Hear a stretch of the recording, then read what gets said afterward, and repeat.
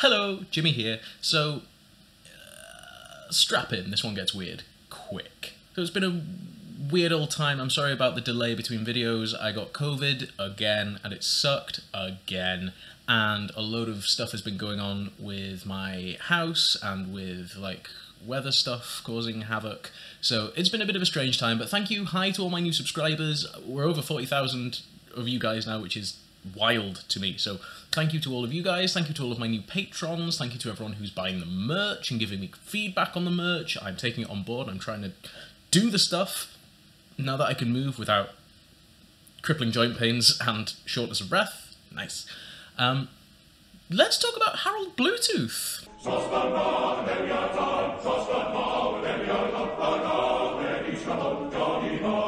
So some of you guys may have seen, and thank you to those of you who sent me some links to media outlets which reported that the tomb of Harald Bluetooth has been found in a village in Poland. Some of them were very, very definite about it is Harald's tomb. It has been proven that this is Harald Bluetooth's tomb. And I sent some of this info to some other archaeologists, I sent this to some other history tubers, and I sent this to some academics, and the reaction was blanket skepticism. And I decided I was going to dig into this because this, if true, is a huge find in the field. This kind of find is the sort of stuff you would expect to see on all of the major archaeology and history news sites, all of the major news outlets that treat history as a serious subject to be covered, and none of that happened. It was on a couple of sites, and sites like ancientorigins.net and the Daily Mail Online, and you can draw your own conclusions as regards the veracity of the information on both of those sites. I couldn't possibly comment. And I decided to have a little look. It got weird fast. From what I could work out, this is all to do with a man called Marek Krida, or Kryda, or Kruda. Apologies if I'm pronouncing it wrong. Marek has posted a video up and has written several pieces online, one of which states that it is Harald Bluetooth's tomb. It has been proven. And the method used to prove it is quoted in various places as laser scanning, high-tech satellite imagery, a team of researchers using technology that allows them to see under the ground itself. And after a huge amount of trawling and a huge amount of effort and a huge amount of my own research, this image here that we have, I managed to replicate.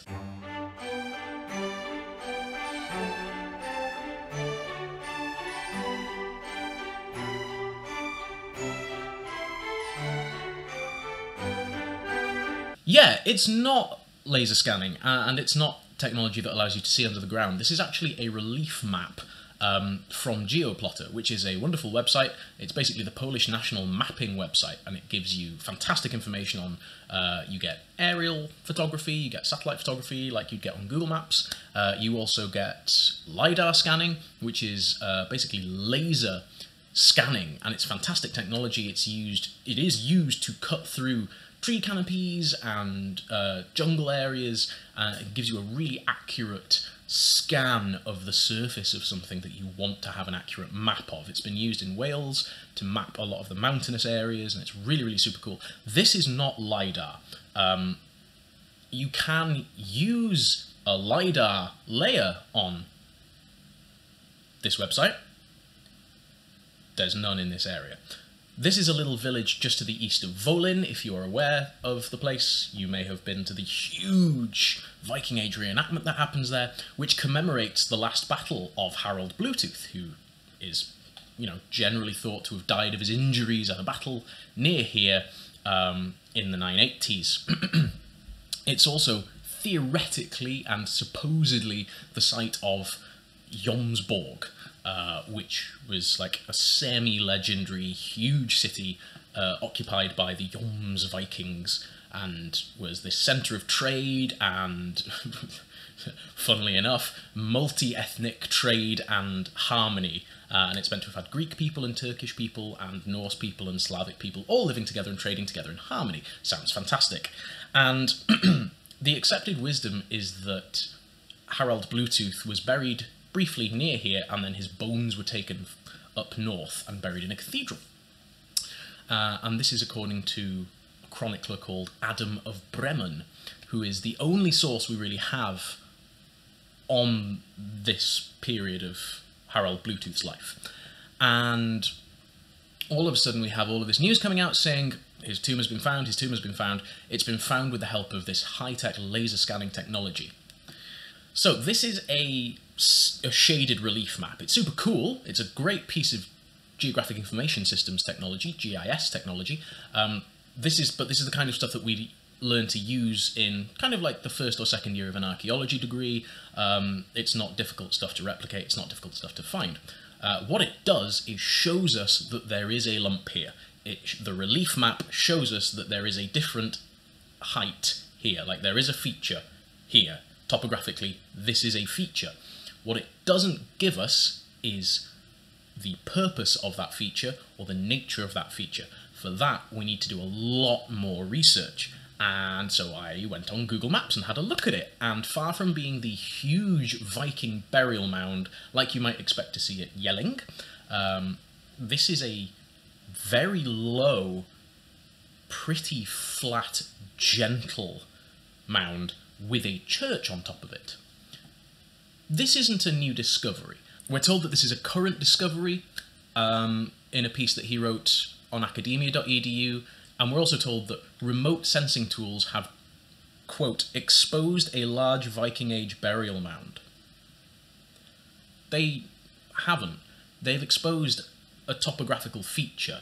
This is not a Viking Age burial mound until we have empirical evidence that there was a Viking Age burial in it, and we don't have that.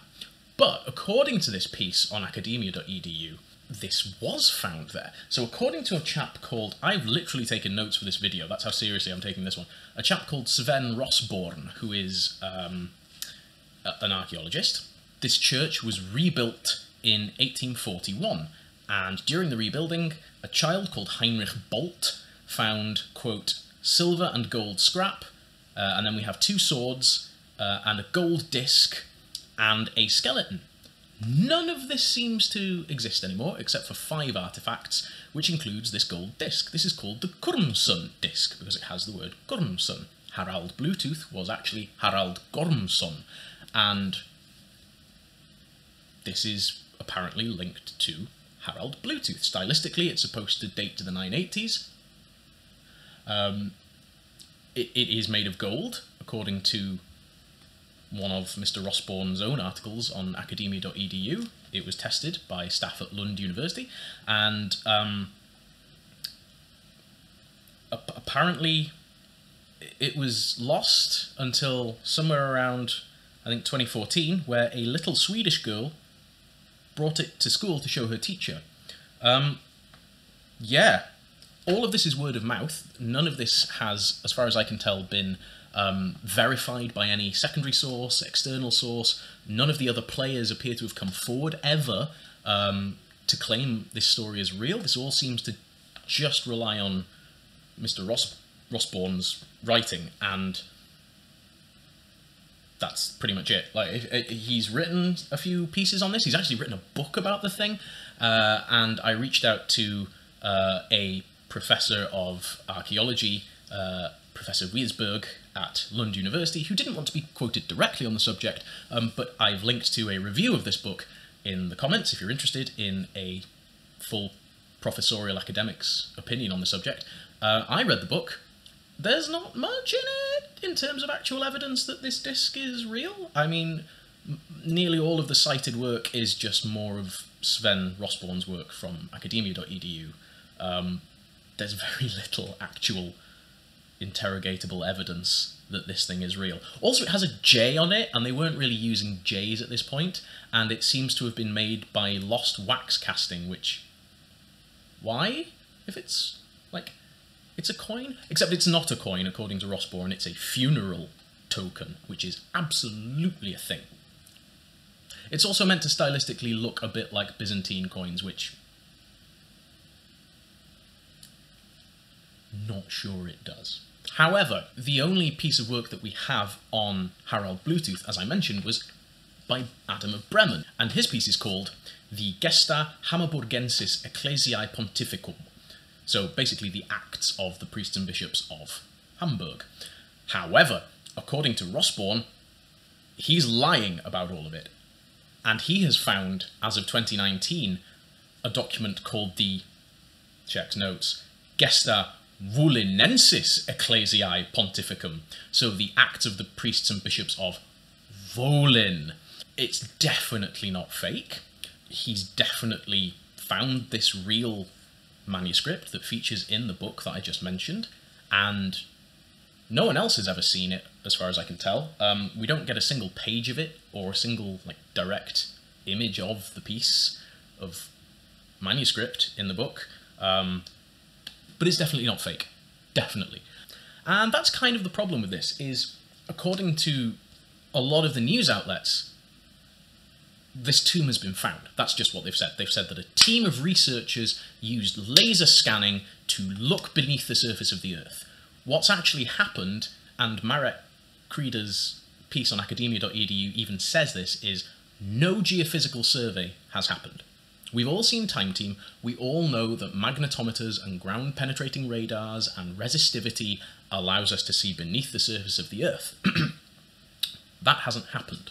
He even says that further research needs to be done in this article, which makes it even weirder that he then authors articles that say this has definitely been proven simultaneously. Like, mate, that is shooting yourself directly in the credibility. I reached out to a media outlet to ask if they had any actual evidence, because the piece that had been written was very, very, very firmly like, this is true, it has been proven.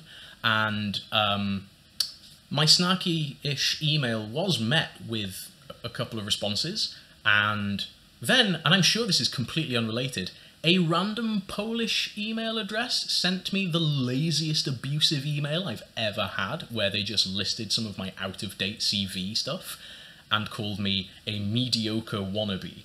Mate, I'm on YouTube. I get worse than that on the daily from literal Nazis. So I reported it to the police, and now they're investigating it. Maybe next time, just ignore me. So this was a wild ride, but let's bring it back and let's focus on what we actually have here. Empirical evidence. There is a small mound underneath this church.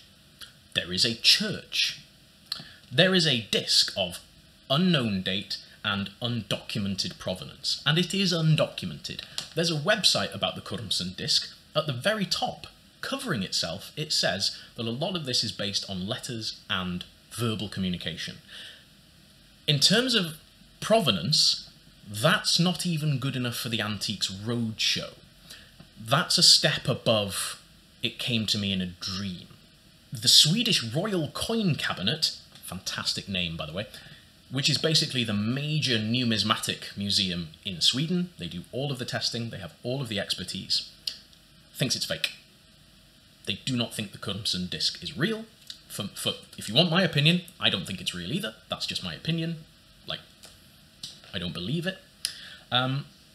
Not a page of any document related to it has yet been brought to light. If the skeleton was found there in 1841, it seems to have just disappeared into the ether, along with the two swords and the gold and silver scrap. Never been heard from since.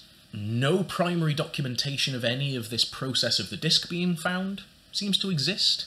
Nobody has found Harald Bluetooth. Like, this is a Viking king's burial mound. This is just a church on a small lump of earth. You know how many churches are on small lumps of earth? Quite a few of them, because it allows them to be higher up. Not all of them are burial mounds. Some of them are just geological and geographical features. Makes it easy to bury people around it. Oh, crap, sorry, this is St. Denis's in York, sorry. There we go. Sorry, getting my small lumps with churches on them mixed up there. Is this real? I mean, it's impossible to say. And frankly, just saying that it has been found and that this has been proven is misleading enough. Saying it's a research team using advanced laser scanning techniques is full on just not true. This is one person, as far as we can tell, using a publicly, freely available, effectively mapping service, confirming a mound is where we already knew it to be.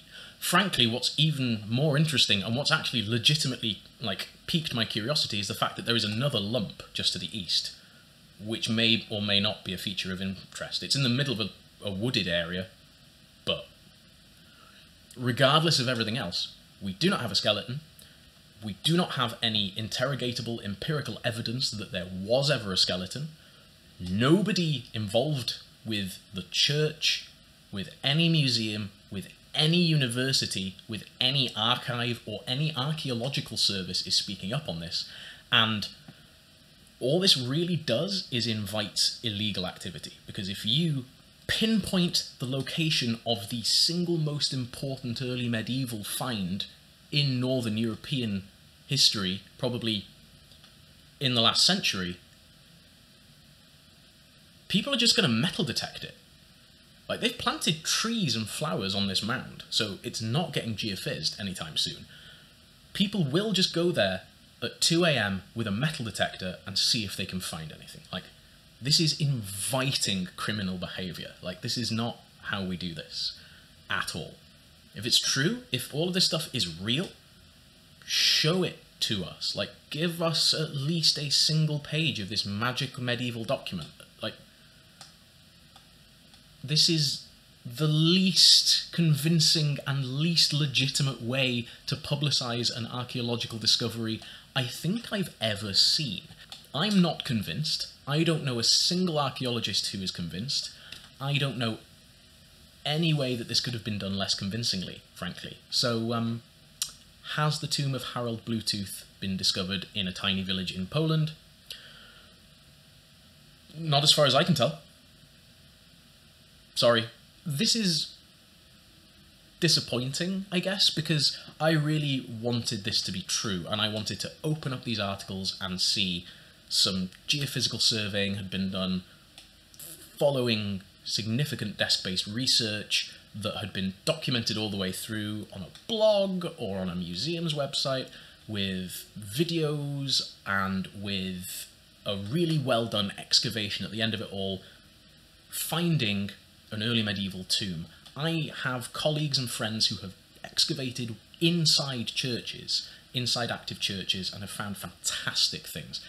And all of that was publicised, was made very clear that it was being done legitimately by professional archaeological practitioners. And none of that has happened here. All we have is two guys saying, I swear it's true, please believe me, I swear to God, this is a real thing. No, you can't see any of the evidence, but I swear that it's real. And that's so disappointing. I hope you enjoyed this video. I certainly had a wild old time researching it and being interviewed by the police, so that was fun. And thank you so much to everybody who has followed. Please do like, subscribe, join the Patreon if you would like to contribute on the regular and occasionally get weird stream of consciousness posts from me on the internet. Some people seem to like that. So, diolch yn fawr iawn, unwaith eto am ymuno. Thank you so much once again for joining. Tan tro nesa, till the next time. Hwyl am y tro. Bye for now.